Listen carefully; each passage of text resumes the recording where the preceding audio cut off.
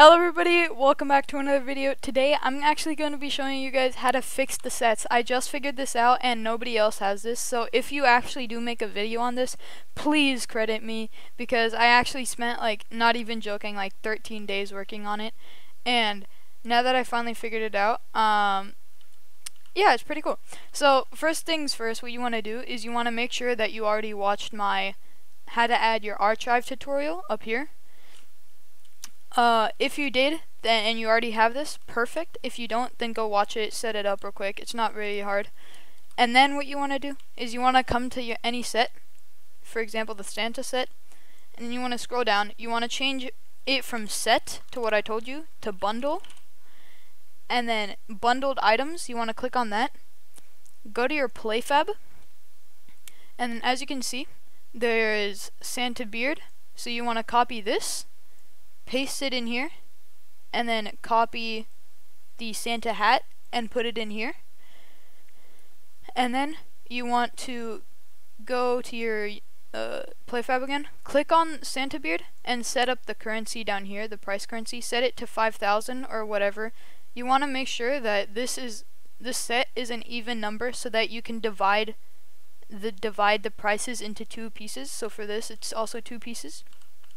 So then I would make the Santa hat 5,000 and the beards 5,000, which I did here. 5,000 and 5,000.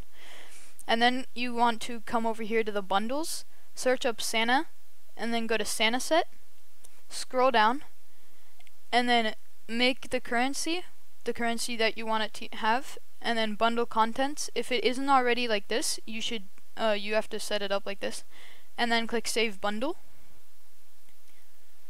Then all you have to do is set everything else up, like the item name and display name and stuff. And then if you go into the play mode and set it up correctly, and you go over here and buy it, let me show you that. I would do it, but I have to do it with the vampire set or the wolf set or something, so I'll be right back. So here I'm going to do this with the vampire set. I'm going to scroll down, go to my playfab, go to economy, catalogs, go here, and then I'm going to filter it out and put it to vampire, and I'm gonna make each set 10,000. So I'm gonna do this shiny rocks, and then 10,000 divided by 3 is 3,300. So we're just gonna do that, save item, and then do it for every other vampire thing. Oopsie. Save item. SR. Save item. And then I'm going to go to the bundle, go here, and then make this 10,000.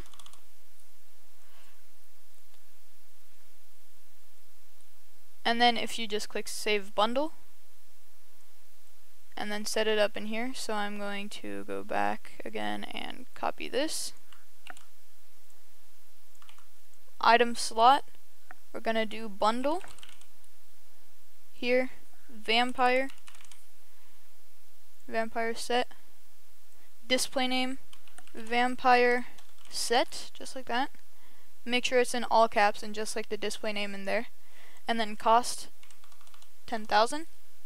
Bundled items, we're gonna add 3, and then we are going to go back here, go to items, and then right here we're gonna copy this, put it in here, copy, oopsie, I opened the wrong, copy this, put it in here, and then go back and copy the last one, and then put it in here. Make sure can try on is on for every single one as well. And then if you go ahead and change this to set 10, 1, 2, 3, boom.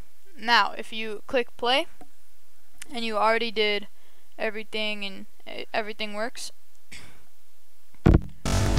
Okay, so now if we go over here, go to the vampire set, and then if we go here, test press, make sure it's on just like that, and then go down here. Don't ask why I have so many shiny rocks, I gave myself some. And then if we select this, it's going to be vampire set 10,000, yes.